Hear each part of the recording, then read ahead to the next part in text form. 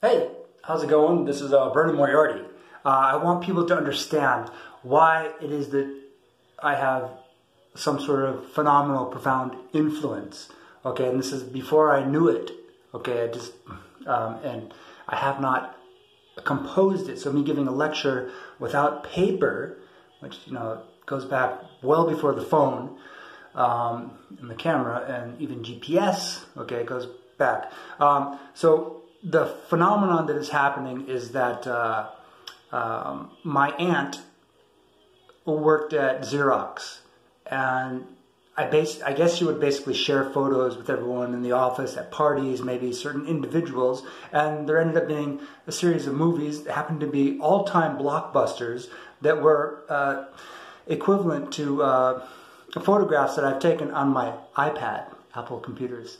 Yes, that's very close. Also, Patty was working at Xerox when Steve Jobs, I believe, when he came by and said, these guys, I have an idea, I'll steal it from them. And the problem is that's okay if you're a great artist, but legitimacy is also great, okay, to honor your family and your country and your planet, okay? Or you could just burn it and say, oh, well, they were hateful or something like that. I pretended they were hatred, propaganda.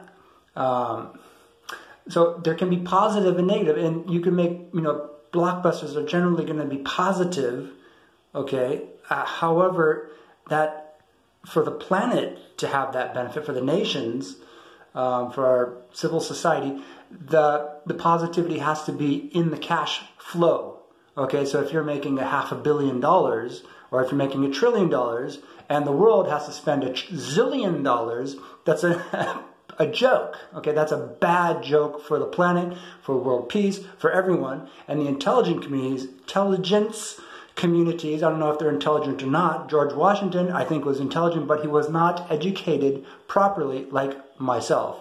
My father, when he was at university, he didn't drop out like Steve Jobs or Bill Gates, who became rich, but he stayed in there, and he was a published comic strip artist. I was also published in a magazine in Silicon Valley when I was like 10 years old, and this was like right before the movies, but the photos were the same time my aunt would share family photos with esteemed colleagues, I guess, and Notre Dame, he was published, and JFK was president at the time, and the intelligence community, I basically said, here's a character, let's steal his identity.